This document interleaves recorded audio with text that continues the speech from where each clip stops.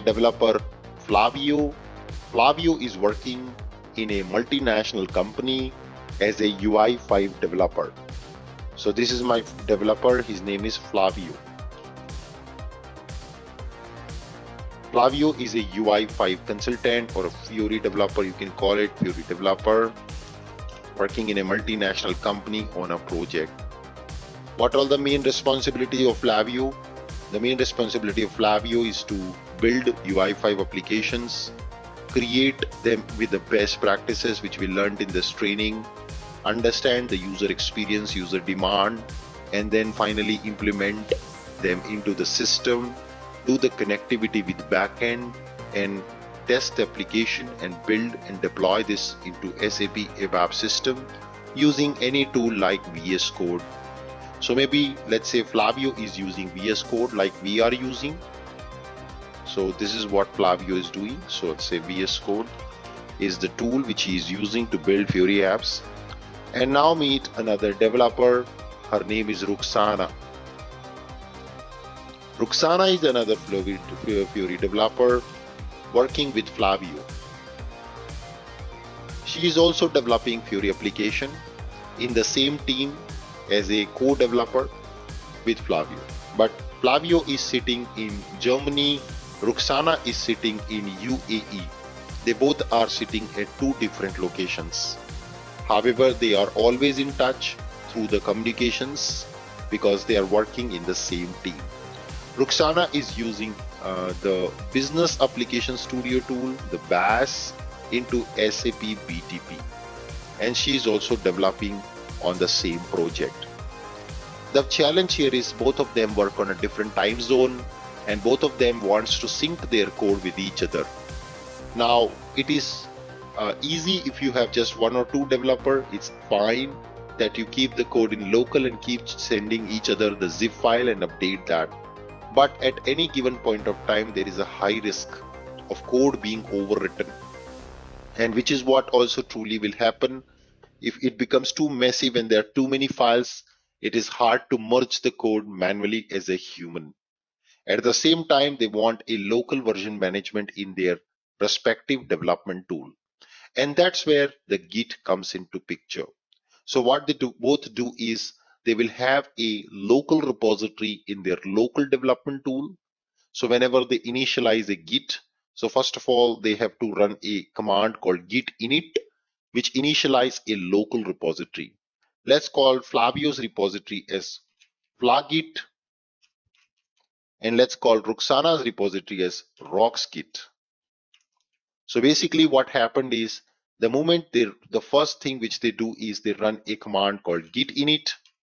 This command will initialize an empty Git repository in their local computer, which means they now get a local version management. Let's say Flavio decides now it's at the end of the day and I am happy with a change which I did today. Everything is stable in my software. What Flavio now does, he wants to create a save point. See, he wants to create a save point. This save point, we call it as commit. So what Flavio now does, he performs a commit to the Git repository. When he performs a commit to the Git repository, it's called git commit. As a result of that, the changes what he has done today as of now in the software will be stored in a repository management system, which is a local Git repository. Next day morning, he start work on the project again. He messed up something. And now he decides to go back to the last stable state last night.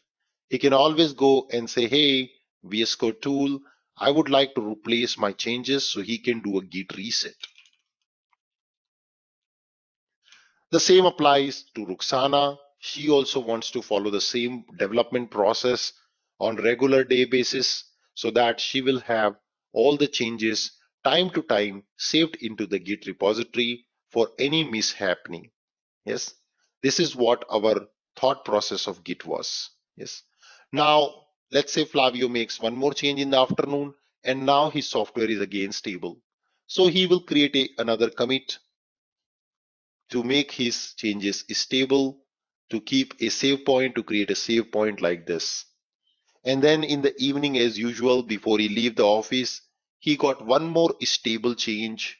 His software is functioning pretty well at night, and he make also one more commit. So like this, you can see there are multiple commits. Let me put different colors because they are actually different from each other. So they are moving their code changes into the Git. But similarly, Ruxana also does. Now, one question. The changes which Flavio is doing in his local VS Code and local Git repository, will it be available to Ruxana out of the box automatically? No. Why? Because the Git is local. It is locally running in their computers or in the development tool associated to development tool. Yes. So one Git for Ruxana is running on BTP with Bash. One Git is running in local computer for Flavio in local machine. Now, how does these two will synchronize their changes? By the way, this set of commits, what you see here, these are called commits. So they are all called commits. And these are the commits, what you see on the screen. And these commits, what you see, makes a branch. So set of commit makes a branch. You can see it is eventually becoming a branch. So you will have a branch. You can also have multiple branch. We are not going into that complexity right now, but let's understand this is a branch. Usually the default branch name is either called master or called main. One of these branch names you will use, either called master or called main branch. That's what you call it. Okay. Now what happens is this is our complete setup. VS Code, yes. So similarly, she also is making changes and it's all going into her local repository. She will also have Git commit to have a local stable state. Yes. And she will also do perhaps the set of commits to stabilize her code. But this is completely local version management. Then comes is the concept of sharing the code between multiple developers, and that's where we go to internet, and on the internet we create now a GitHub repository. By the way, this is called local repository. What you see here, these are called local repository. Local repository means it's in my local system. Other developers cannot see. I'm just doing a version management in my local machine. Now comes is remote repository, which is on the internet, which is common for everybody. So all the changes which you do in local machine are called commits. When you are happy and you want to share your code with fellow developers, you will eventually do a push. So now Flavio does a push to remote repository, to remote branch. Of course, remote also will have a branch. This branch is common for all developers, and the branch which you see here will be local to a developer. So if you will also have a branch here, and this branch will be, sorry, one second.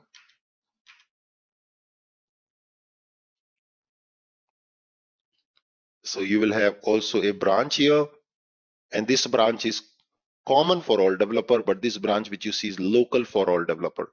So Flavio does a push, and now Ruxana wants to know what Flavio is doing. So she will now do a pull from remote repository.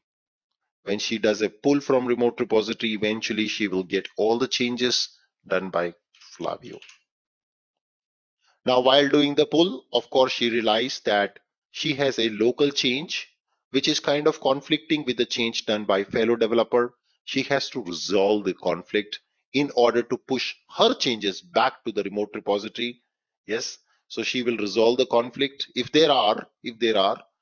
there are no conflict, no problem. She can push also. So Flavio can do a pull to see the changes.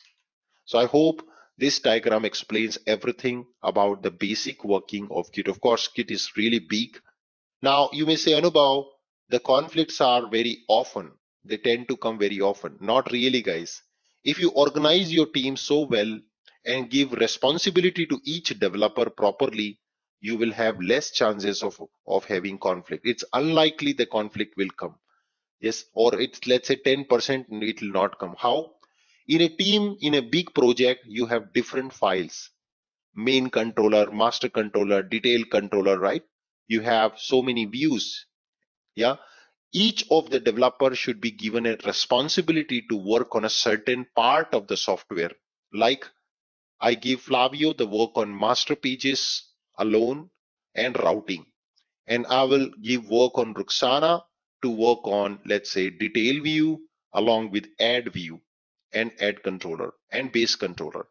So obviously they are making changes to different files, and as a result of that, what you would see a never conflict situation, because none of the common files were touched. Even the common files are touched, my friends, it doesn't matter. The next day. So let's look at the solution of that issue. Anyway, we have seen the problem. So now Roxana will log in and she will try to do a Git push, and she gets an error from the Git that from 13th of August, the password based authentication for the Git has been cancelled. So what's the solution? So what you do is, now you go to bash, create another dev space in the business application studio and launch this particular dev space here. This particular dev space is where we will again check out our project. Okay, we will again check out our project fresh, and then we will try to push as if our second developer Ruxana would do. So I'll come back here, and now I'm in the Git. Yes, and let me also open our Git repository, which we have seen yesterday. So we had our Git repository here on GitHub. Yes. And now let's say Ruxana wants to start the Git development. So we create a new business application studio dev space. And now we come here, we click on copy of this URL, and let's git clone. Enter, and you see the clone is done. And I can go to cd space Fury like app, August, and you can see all our files are over here. So now what I'm going to do is I will treat myself as Ruxana. She's the second developer, and she will now going to make a change and going to push that change. Yeah. So let's go back as our first developer. Our first developer here is Flavio. So now Flavio makes a change. So let's say Flavio goes there, and I'll say all products, and Flavio makes a push to the Git. So now you see Flavio is making some change. Okay, he has to do git pull first because there's already a change in the Git, and now Flavio does a push. So you saw first I pull from Roxana's ID, and now I push one change from Flavio's ID. So when Roxana pulled the changes, the Flavio's changes were not there. So now if you go back to the Git, and you will see my Flavio's changes are here. Yes, they are here 23 seconds ago. And if you come back and here now, you would like to make a change from Roxana's side and try to push, let's see what happens. So she goes and she makes the change, let's say, to the same view, which is view one. So in the view one, if I go back, you can see I don't have Flavio's change. Flavio changed it to all products. I don't have that change because I didn't do a pull. Without knowing or without having information that a developer has pushed some changes, let's say she goes and she starts making some change. So she will go there, and now she maybe add a new button, and let's say on new,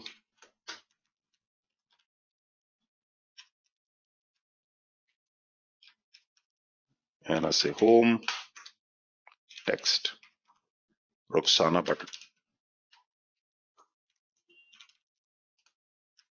Yeah. So she puts a new button, and if you see in the same view one, Flavio has already made a change, correct? So now she tries to push her change to the Git. Of course, this will get rejected because there is a change which was done on the same file or in the same project by another developer while she was unaware and she was making her change. Yeah. So if you try to push, it will fail. But first of all, let's also see the solution of the problem which we saw the other day, where it says 13th August onwards, GitHub has disabled the password based authentication. How do we solve it? So we just create a new dev space in the GitHub, in the business application studio, and now we'll do a push. So let's just say git add dot git push or git commit.